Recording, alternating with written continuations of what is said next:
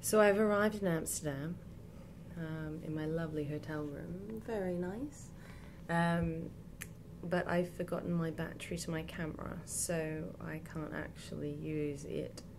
My laptop seems to be having issues as well, as does my iPad with filming and such at the moment. So at the moment I'm on my phone. I'm about to go and have a shower, wash my face and get into bed because it's now 7:30 p.m. in Amsterdam and I have a call time of 8 a.m, which means my car's going to come and get me at 7:30. I'm a bit excited about tomorrow. The clients already messaged me and said, hey, how are you? Which is really, really nice. They're such a nice client. I really, really love working for them.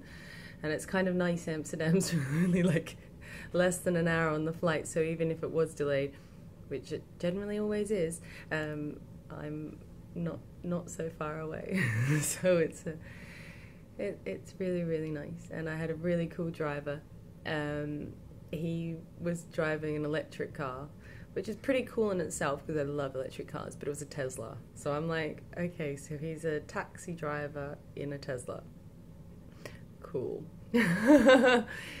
Anyway, yeah, so that's me for tonight. Over and out.